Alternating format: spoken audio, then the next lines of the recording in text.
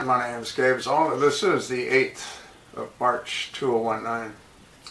Just read a rather depressing article on People. And this was put up by Robin Merritt, M-E-R-R-E-T-T, published on People. Title: Gifted College Student 21 Killed by Flying Tires in Accident During Spring Break Road Trip. You see a photograph of this deceased young girl. A young Tulane University student was tragically killed in a freak accident while at a restaurant in Mississippi.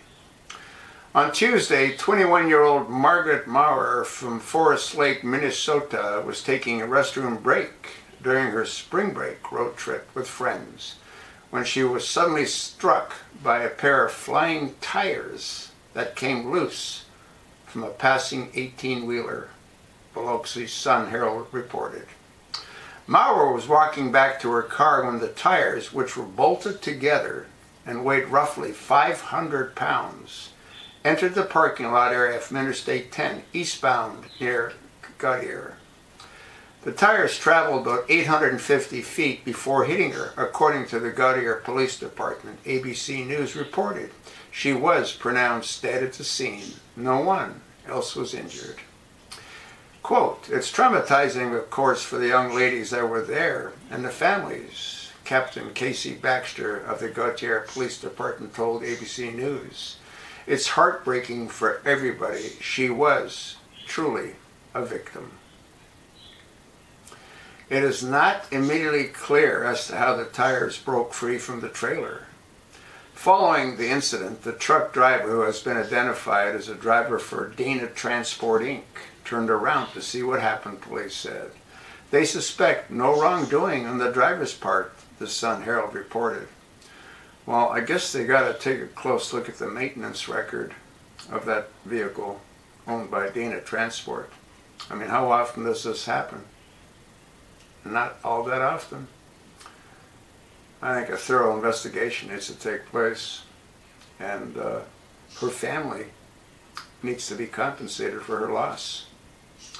Maurer, senior at Tulane, where she studied ecology and evolutionary biology. Tulane's president, Mike Fitz, spoke out on Margaret's tragic death, describing her as an extraordinary gifted student and a leader among her peers, adding she was planning to graduate in May to pursue a career in scientific illustration, a field that combined her skills as a scientist, her incredible artistic talent, and her love of nature. Maoist professor Thomas Sherry paid tribute to the late student, calling her a go-getter.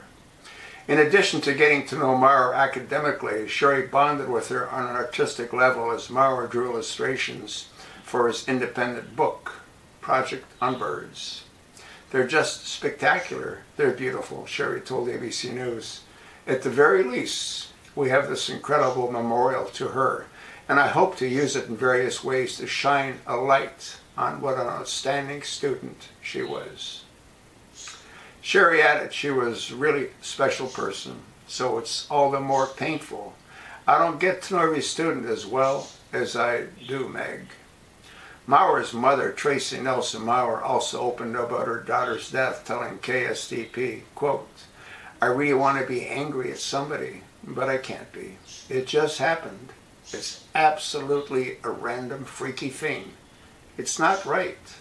There's so much wrong about all of this, but it's just random." Like I said, they need to take a close look at the maintenance records of that tractor trailer. Don't know how often things like this happen.